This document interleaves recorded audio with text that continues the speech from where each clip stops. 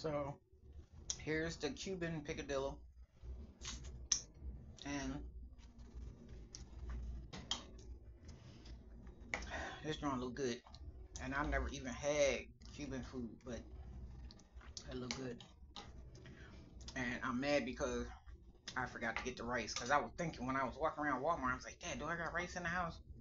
Cause I don't eat white rice. I only eat the brown rice, and I don't even know how that would have came out with the brown rice anyway. So,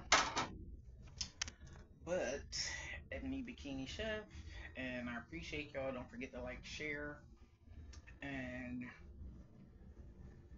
subscribe. That's the word. And I don't even know if y'all can see me.